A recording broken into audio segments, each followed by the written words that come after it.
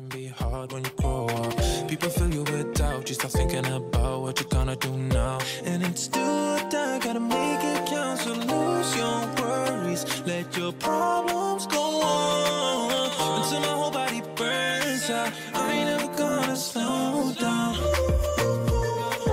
I ain't never gonna slow down.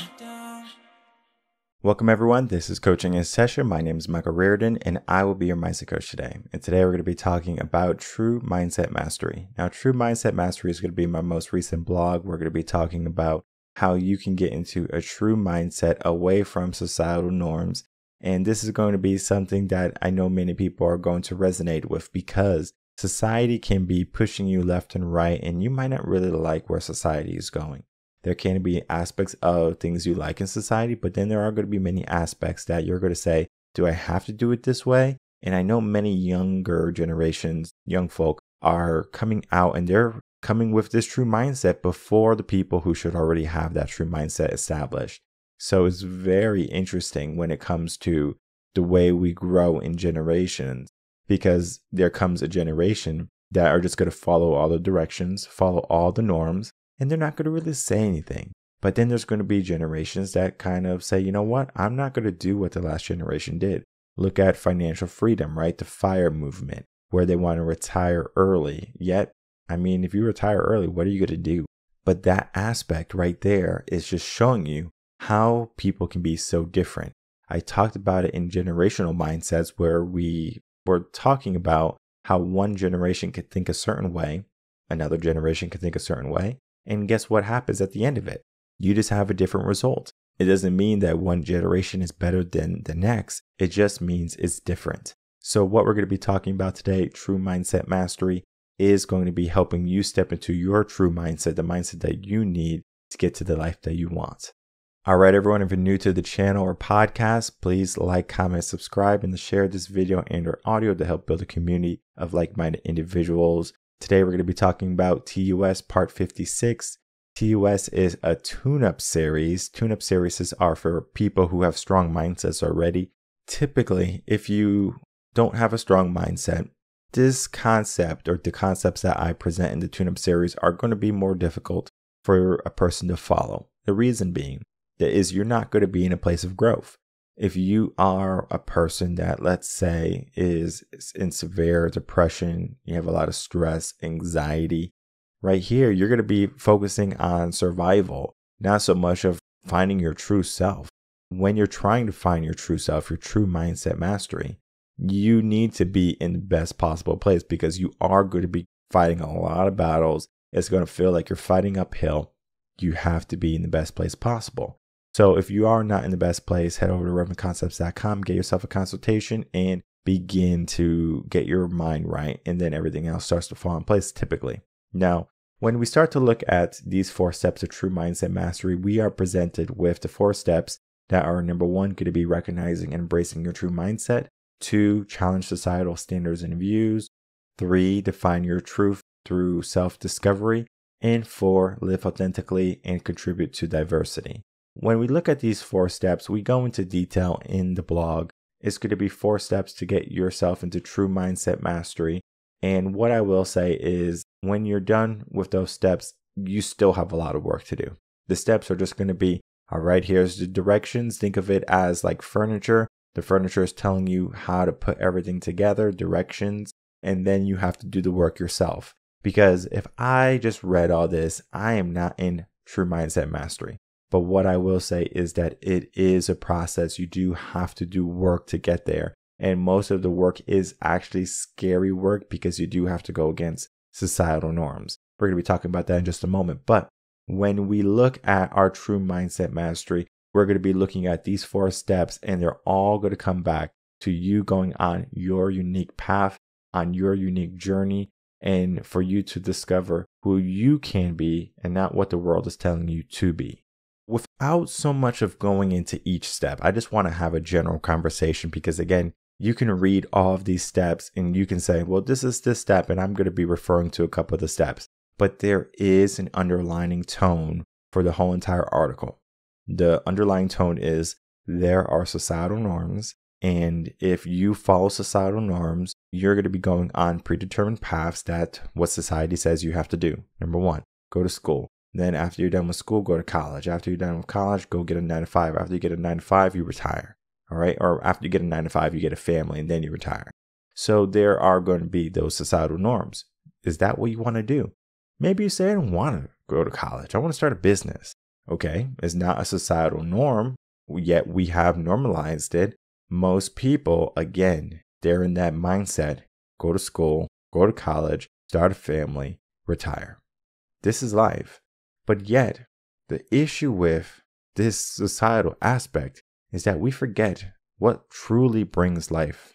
What happens in our life should be amazing. Not just, I did this and I did this and I did that. And then all of a sudden, now I'm at the end of it. Did you truly live? Were you happy? Were you satisfied? Can you be appreciative to what you have? Do you have regret in life? Or do you have a sense of privilege that you got to live this life and do all the things that you have done? Most people are just in the mindset of, well, there's a lot of things that I would like to do and there's a lot of things that I know I won't do. But yet we have the ability to dare greatly. We have the ability to push ourselves to new regards and to new heights. But yet, when it comes to true mindset mastery, many people are just stuck where they are. And then we look at the idea of challenging the notions of the world, because I understand it can be very difficult to fight a fight by yourself, especially when everyone else is against you. We are conditioned into this peer acceptance and this peer acknowledgement that if we are not doing what everyone else is doing, we are doing the wrong thing. However, we can be doing the right thing. When we're trying to go down our path, it can be the right path for us. Think of great people in the world, our Steve Jobs, our Wright brothers, our Henry Fords. We can see these people who have gone a path that can be wildly different from each other. But what I will say is that they were all inventive in their own regard to how they wanted to live life, to what they wanted to accomplish. They did accomplish great things. We can have those same accomplishments. I know sometimes people think, well, I'm just a regular worker. I just work at this little grocery store and this is my life. I live in a small town, we're very slow paced and this is my life. Many people are stuck in their circumstance.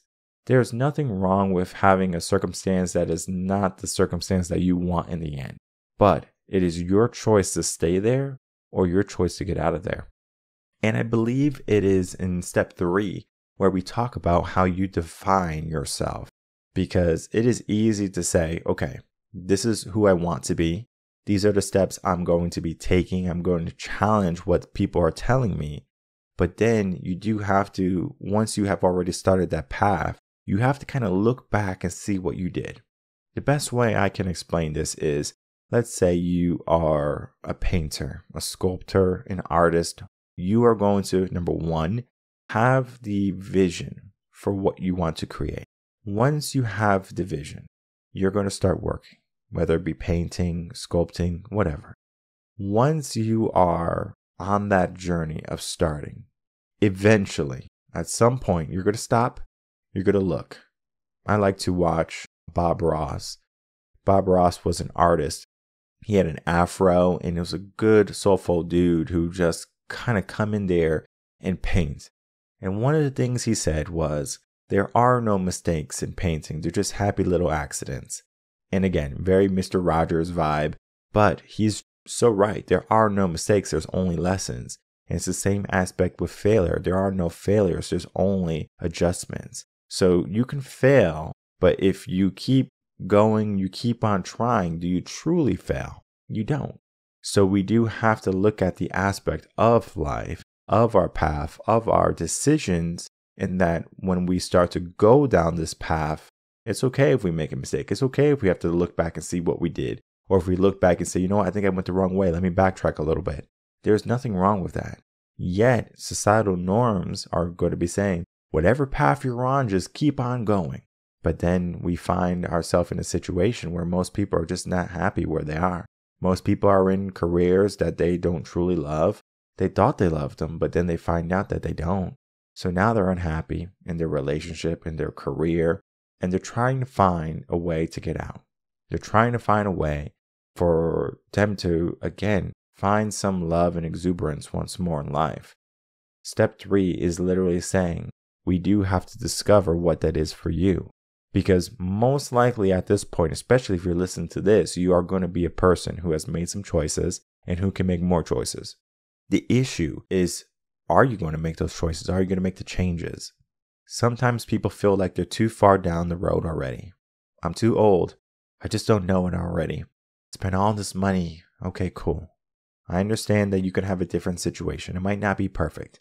But what I can say is if you challenge whatever society's telling you, and maybe you ended up in a good place, maybe you didn't end up in the best of places. And if you didn't end up in the best of places, how can you start to get into a better place, a better mindset? One of the best things you can do for yourself is to acknowledge that your journey is going to be unique. It's going to have ups and downs. It's going to have problems. We know it's going to have problems, but it doesn't mean that you have to be a person that just says, well, oh well. This reminds me of a funny situation that I had with a former girlfriend of mine. She wanted to make dinner, and so she made it too salty. And what was so funny was she threw out all the food. And I was like, why'd you throw out all the food? We could have ate it. And then she's like, no, I don't want to eat salty food, or I don't want you to eat salty food. And I'm just thinking in my head, now we have no food. So it was just so funny because, I mean, I made food, but it was just so funny how you can be making something, you can have a objective, and then the objective is just like, yeah, no, I'm not going to do that. It is interesting to say the least that we can be growing towards something and we can say, okay, I'm going to do this. This is my task. This is my obligation. And then all of a sudden, guess what? We have an issue. Houston, we have a problem. It was something that we had control over, but we didn't control. The food was too salty, right? Our life is just not exactly where it needs to be. And sometimes that can happen where you feel like you need to throw everything out and you need to start from zero. That is an option, right? You can start from zero. You can start from scratch. The issue with starting from scratch all the time is that you don't build. Sometimes people say you don't start from scratch, you start from experience. And this is where true mindset mastery shines. When we fail, when we don't grow, when we challenge societal norms, when we challenge the status quo, we learn from our mistakes, we learn from other people's mistakes, and then eventually we're able to prosper more readily. The issue with what I find in many people is that they are not living true to themselves. And this is basically step 4. How do you live authentic to the version of the person you want to be, right? For example, my life. If I just conformed, let's say I was still a teacher, I did everything I was told. I have to go do this, I have to go do that, I have to be this type of person, I have to get this type of house, I have to have this type of family. Okay, where would that lead me? It might be an okay life. I'm not going to lie. It's going to be an okay life. I like to think of it as men who can be bought out. For example, I know people don't like him, but Andrew Tate, Alex Jones, these men were actually given deals. Even Trump were given opportunities to be bought out. Hey, we're going to give you this much money, X, Y, Z. The only thing you have to do is just listen to us, right? This is more political stuff, right? But guess what? They don't want to sell their soul. They wanted to be true to themselves. And so what that did was it made them to be the enemy to most people. Because now they're like, oh, this person is this person is that. But I guarantee you, if Trump was endorsed by the Democratic Party and then they did their work to kind of consolidate everything, most people will say, oh, he's not so bad, because they were told what to believe. So most people are not living true to themselves. They're living true to what they're told. This is an issue with true mindset mastery because you're not living to what you can be doing, what your capabilities are. You're only being told what you can. I saw a video the other day, and it was on LinkedIn. Someone had posted a little boy with a chicken, and the chicken was just kind of hanging out there, and the boy was trying to pick up the chicken and put the chicken on the bike. He wanted to ride with the chicken behind him. But guess what? The boy doesn't have a basket. He just has a one-seater bike. And he puts the chicken on the seat. And then he kind of lifts up the bike very slow, very gently. And then the chicken kind of balances himself out. And then the boy starts kind of pedaling the bike without the pedals, kind of walking, shimmying the bike. The issue was that if you ever told that boy, hey, you can't have a chicken ride a bike with you, like the chicken's going to fly off. The chicken is not going to allow that to happen. Most of the time, that's probably going to be the case. The issue was that no one told the boy that he couldn't do this. He believed that he could. So his mindset was, I can do this. It wasn't that I can't do it. And then guess what happened? The boy did it. The chicken stayed and he was so happy. You could see the smile on his face. And the caption said the reason why he could do this was because no one told him that he couldn't do it. Most people live life full of limits. The limits in their life are not because they're self-imposed. It's because other people in society have told them to have them. You can't do this. You can't do that. There are limits to what you can and can't do. Yet true mindset mastery has no limit to what you can and cannot accomplish. Because if you look at what you can do, it can be very different than what other people are doing. Sometimes people are just going to be happy with their current circumstances, as I said. Their 9 to 5, their relationship, their job, career, whatever it be. But what I will say is, we all have an opportunity to be more than what we are right now. And there are going to be things that you can do that only you can do. That you have a mindset that has moved in a way, your path, your journey, even though the destination might be very similar to other people, right? Mansion, car, fast cars, whatever. It can be very similar to other people, but how you get there is different. What you build can be a testament to what you're trying to do. Because you might be like Chanel, right? You know, Chanel came into the market and shifted the market saying, hey, you need to have this instead of what you see now. Think of, again, clothing, name brand stuff. I know Kanye does a lot of weird things with his clothing line and his shoes and stuff like that. You might think, why am I going to buy jeans with holes in them? Guess what? It's a trend. I mean, you're basically paying top dollar for less fabric. If you have holes in your jeans, you have less fabric and you just paid more for it.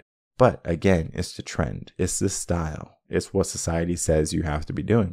And I mean, I am not going to lie. I have one pair of jeans that have holes in them, but it's not like crazy. It's just like a little thing over here by the pocket. All right. But the pocket's still intact. I can still put my phone and my change in my pocket and I won't lose anything.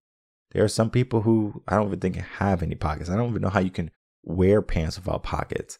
Pockets are essential. When we're trying to be authentic to ourselves, we have to not have all of those holes, all of these aspirations that just kind of fall through the cracks. We have to say, this is who I'm going to be. This is how I'm going to show up. And this is how I'm going to be living my life. So all in all, TOS Part 56, the 4 steps to true mindset mastery, are going to be talking about the 4 steps to recognize and embrace your true mindset. Number 1. Number 2 is going to be challenge societal standards and views. 3, define your truth through self-discovery. And 4, live authentically and contribute to diversity. Now, these 4 steps are going to be, as I said early on, in order for you to read, to understand. And I do want you to understand that the blog is going to be a very different journey than what we spoke about today on the podcast. Because again, when you're going through these steps, it does have to be basically quick to the point. And then when we get to the point, you do have to ask yourself, all right, now that I know everything, I can conclude what I have to do. And then you can begin to take action. But you are not going to reach true mindset mastery by simply reading and taking no action.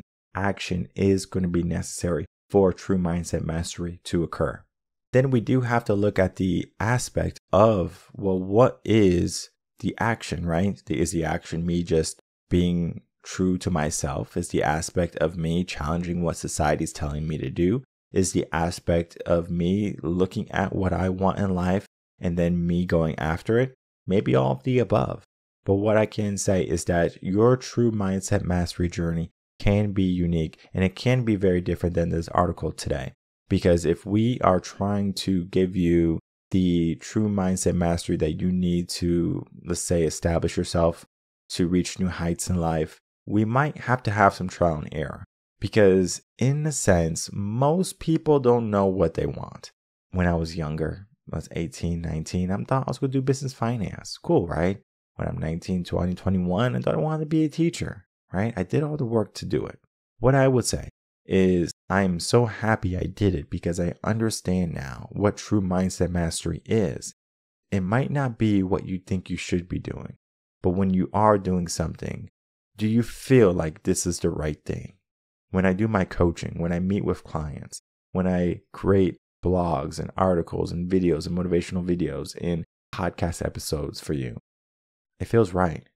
Now, I understand that some people might think that if you start something, you should have immediate gratification. You should have an immediate return of investment. But sometimes that's not the case. Early on, to be honest, I don't know, or I didn't know what would happen for the podcast, for my life, for the business. I mean, if we look at it, 50% of businesses fail. I'm still here 5 years later. Is it 5 years? Yeah, 5 years going on 6. That means we are already growing. We are already doing what we need to be doing. And we are learning from our mistakes, or I'm learning from my mistakes. But every mistake that I make, I get closer to the mindset that I need, the mindset that I need right now. Because the mindset I needed when I was 20 is different than the mindset I needed when I was 30. And I know it's going to be different than the mindset I need at 40. I'm not going to be a stickler for anti-change. If I want to change, if I need to change, I'm going to change. If my life circumstance changes, whether it be relationship, career, or something happens in my life where I have to adjust, I will. It might be a journey. It might be a process. It might not be a simple fix. I understand that. But what I can say is, if I'm trying to make a difference in my life, I do have to be very clear in what I want, and I can't allow the world to dictate what I should be doing and what I should be having. If you are a person that follows blindly, if you're a person that lives in comfort and is complacent in whatever they're given to their circumstance, start to ask yourself, is this what you truly want?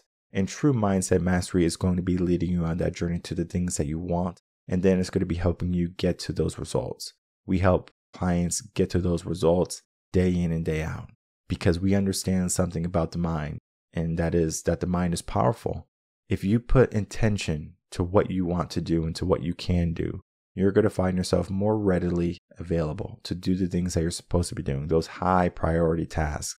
Most people are just kind of doing blanket things. They're on their phones. They're doing all the things that are meaningless. Those meaningless things are stopping you. So when you're trying to figure out what you need to do in your life, what type of mindset you need right now, you have to maybe get it down on paper. You might have to do the work to get rid of all the garbage that you have been filling your mind with. And then you are only left with what's right in front of you. And what's right in front of you should be your true mindset. And if it's not, head over to revenconcepts.com, get yourself a consultation. We'll be more than happy to help you on that journey to true mindset mastery. Because when you reach your true mindset, you reach your true self. My name is Michael Rearden. I'm a mindset coach. If you have any questions, email me coachinginsession@gmail.com. And I'll see everyone on the next episode of Coaching in Session. Until then, everyone take care.